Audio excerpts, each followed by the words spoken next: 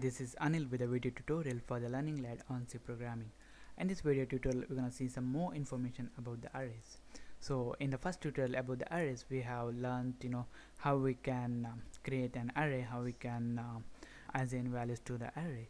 So in this video tutorial, we're going to see how we can receive the data or the values for the array from the user, and how we can display it using a for loop. So first we're gonna start with receiving the input. In this video tutorial, we're gonna receive the marks from the user. So we're gonna create an array. Before that, we're gonna create an variable to store the size of the array. So it's gonna be of type integer, and I'm gonna call it size, and I'm gonna assign with the value 6. So then we're gonna create the array. It's gonna be marks int marks, and we're gonna take only integer values from the user, and here we're gonna reference this variable size. So it's gonna be similar to int marks of 6, or the array marks with the size 6. So then we're gonna write a for loop to take the input for all the array elements.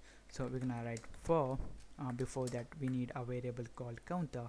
It's gonna be int counter, and here for the counter equal to 0, we're gonna initializing this counter. Then counter is less than the size of the array. It's gonna be size, then this counter plus plus. Then within this for loop, we're gonna take the input. So for that purpose, we're gonna use this scanf function, and we're gonna write since we're receiving the integer value, it's going to be %d. Then here we're going to use this ampersand. The array name is going to be marks. Then we're going to specify the position. It's going to be counter. So this counter value will move from 0 to 5. So we are storing the values marks 0, then marks 1, marks 2, and up to marks 5. So now we have the values inputted by the user in this marks array. So the next thing we want to do is we just want to print it out using this for loop. So we're going to write this for. We can use this counter variable again. I'm going to initialize it to 0. Then this counter less than the size. Then counter plus plus.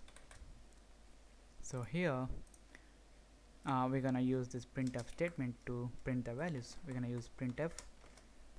In this printf, we're gonna write the element at %d is %d. Then a new line, since we are printing more than one line here. Then we have to write marks. Then this counter variable here. So we have to write this counter here. Then after that we're gonna write marks of counter.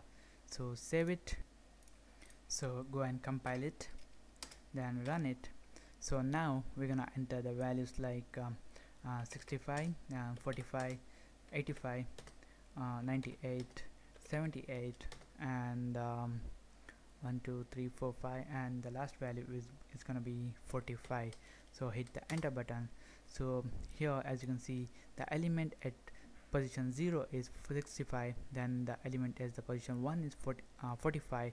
So as you can see here, then 2 is 85, then 3 is 98, 4 is 78, 5 is 45. So close it. So this is how we can use this for loop to take or read into the array, and print from this array.